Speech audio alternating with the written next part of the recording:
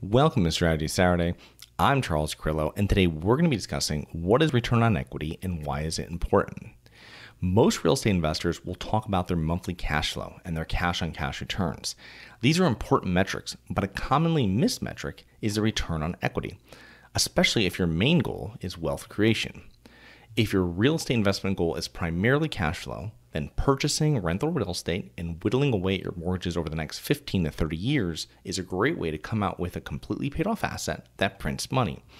However, for others that are focusing mainly on generating wealth and then cash flow, you need to measure your return on equity. Let's break down the most commonly used metrics. And the first is cash flow.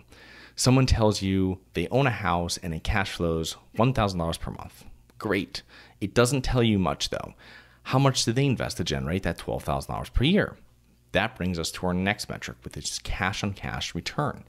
Continuing with our last example, if they invested $200,000 to generate that $1,000 per month, that is a 6% cash on cash return. Not that great, but you would not have known that if you just knew the cash flow. The third is the internal rate of return, or IRR, and this is a complex metric we use to calculate the total return of our syndication deals. I'm not going to fully break it down here, but it takes into consideration the total return and when the funds are returned throughout the investment to the investor. If the majority of your funds are returned in year 2 compared to year 5, the investment will have a higher IRR.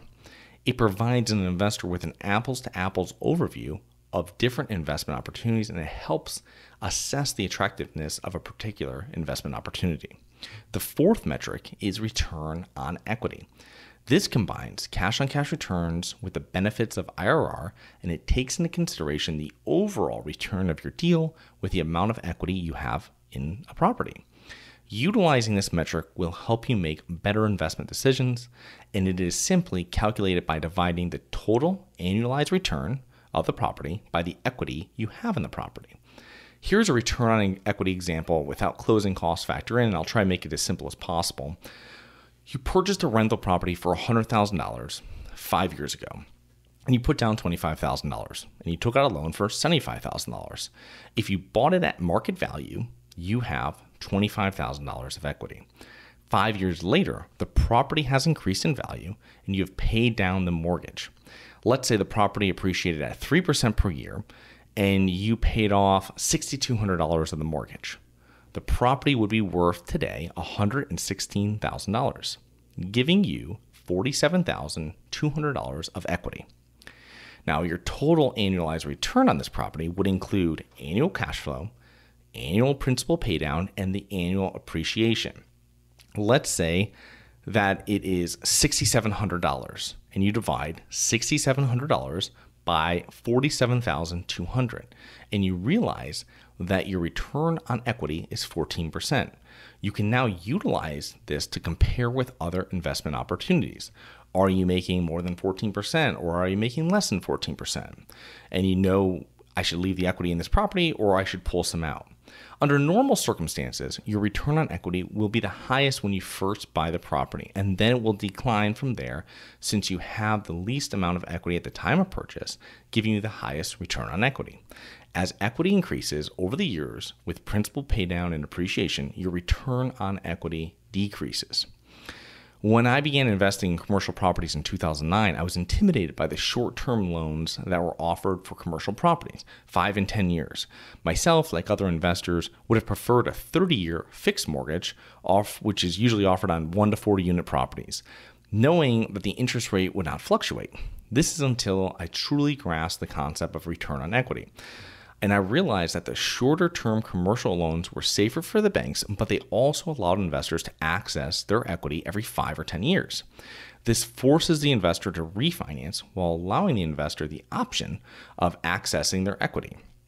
Typically, you will see local banks and credit unions offer 70% to 80% loan-to-value loans on purchases and 65 to 75% loan-to-value loans on refinances.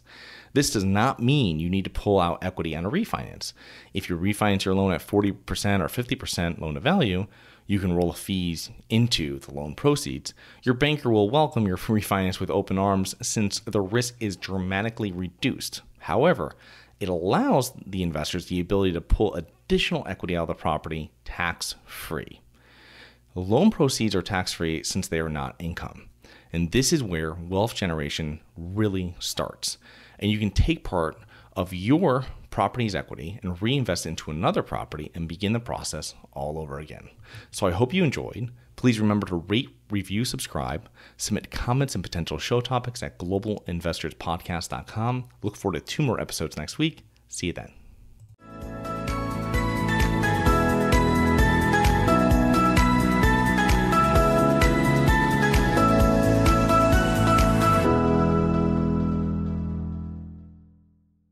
Nothing in this episode should be considered specific, personal, or professional advice. Any investment opportunities mentioned on this podcast are limited to accredited investors. Any investments will only be made with proper disclosure, subscription documentation, and are subject to all applicable laws. Please consult an appropriate tax, legal, real estate, financial, or business professional for individualized advice. Opinions of guests are their own. Information is not guaranteed. All investment strategies have the potential for profit or loss. The host is operating on behalf of Syndication Superstars LLC exclusively.